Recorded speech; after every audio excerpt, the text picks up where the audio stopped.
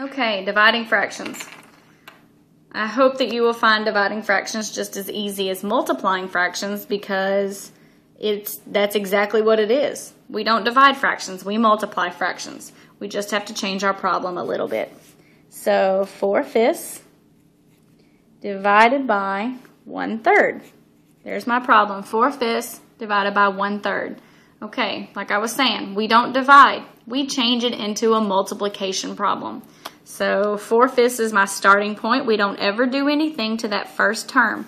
So this problem is going to become 4/5. I just rewrote it. We don't do anything to our first term.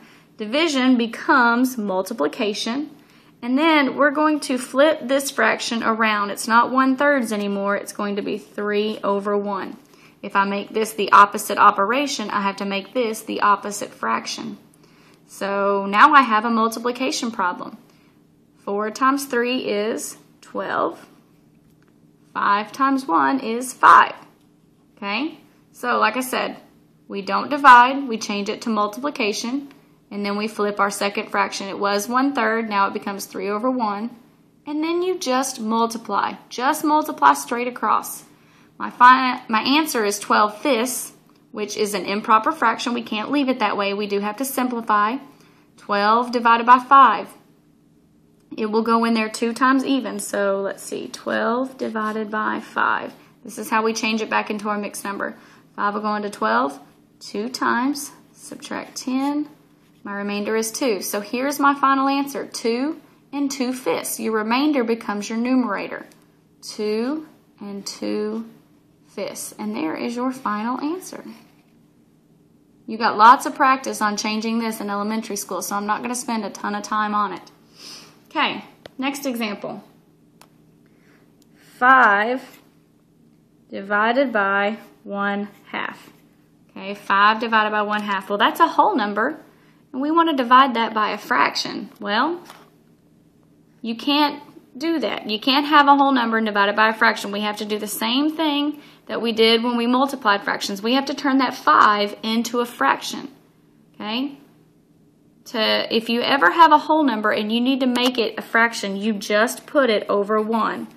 5/1. Because 5 divided by 1 is 5. We haven't changed the value. We've just placed it over 1 to make it a fraction. Division becomes multiplication. And then I flip my fraction around. 1/2 becomes 2/1. 5 times 2 is 10. 1 times 1 is 1. 10 divided by 1, well, it comes out nice and even to be 10. All right, one more example. I've got 3½ divided by 1 3/5. I've got 2 mixed numbers. So this problem is actually going to involve a lot of steps. We have to make both of these fractions. We have to make them both improper numbers. So 3 times 2 is 6 plus 1, so this becomes 7/2. Divided by, I'm just rewriting, 1 3/5 becomes 5, 6, 8/5. Okay? So that's all I did was I took my 2 mixed numbers and I changed them to improper fractions. That's it. Now it's still a division problem. I need to change it to a multiplication problem. I don't do anything to my first number. It is still 7/2. Change the division to multiplication, and my 8/5 becomes 5/8. Okay, now I've got my mixed numbers into fractions, and I've got my division into multiplication. So 7 times 5 is 35. 2 times 8 is 16. So that is an improper fraction. I need to go back and change that to a whole number, a mixed number. 35 divided by 16. 35 can be divided by 16 2 times. Subtract 32. And my remainder is 3. So my answer is going to be 2 3/16.